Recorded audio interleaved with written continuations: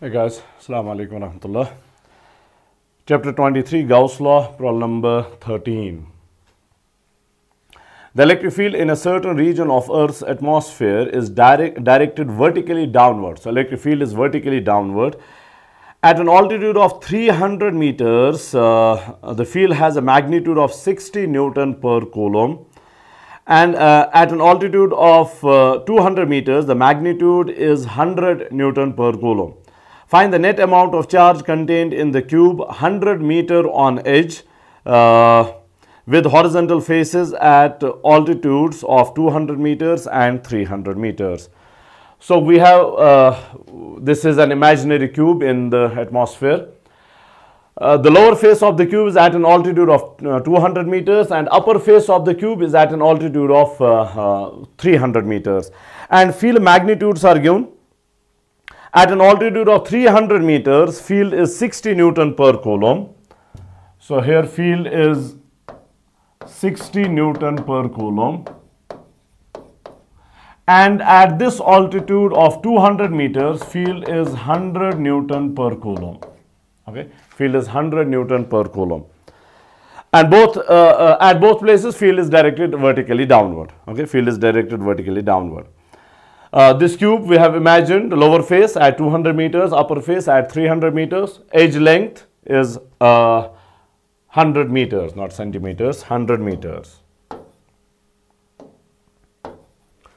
100 meters. So we have to find out charge enclosed by the cube. So again, simple. We'll first find out flux through the cube, net flux through the cube, and then we'll find out charge enclosed in the cube.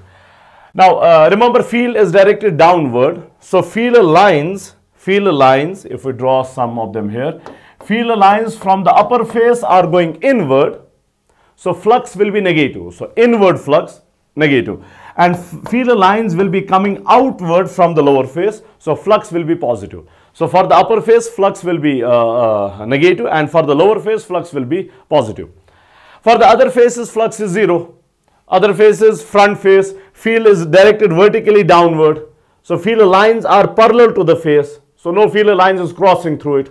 If no field line is crossing through it, that means flux is 0. Same goes for the right face. Field is vertically downward. So field is parallel to the face. Okay, field lines are parallel to the face. So no field line is crossing through it. Crossing would mean coming from one side and going through the other side. This is crossing. If field line is parallel, it won't cross through it. So flux is 0. Left face flux is 0. Back face flux is 0. Flux will be only contributed by top face and the bottom face. And for the top face, flux is inward, so negative. And for the bottom face, flux is outward, so positive. So let's start then. Flux through the cube is equal to flux through the top face plus flux through the bottom face.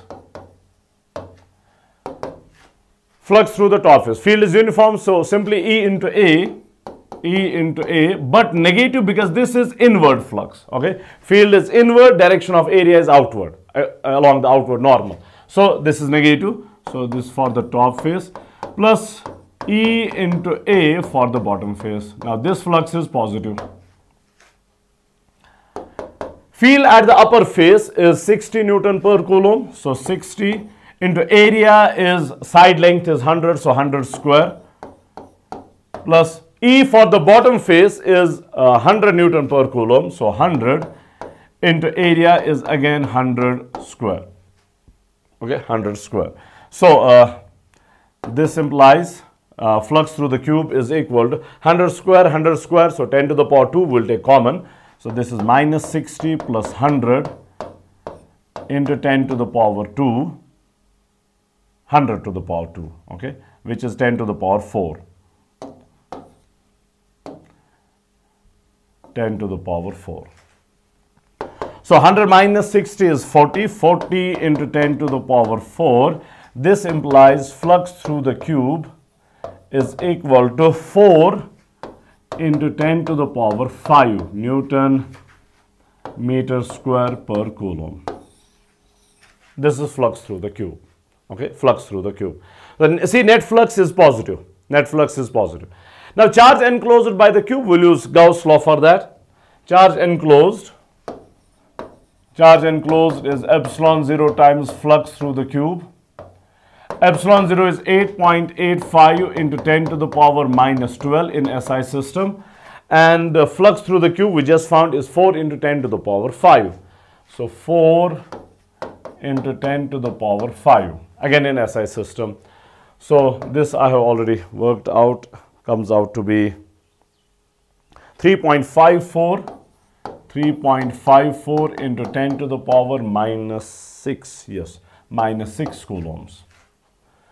Which is to say charge enclosed is 3.54 microcoulombs. So charge enclosed by this cube, by this imaginary cube in the atmosphere is 3.54 into 10 to the power minus 6 coulombs or 3.54 microcoulombs. Is that fine? That'll do for this session.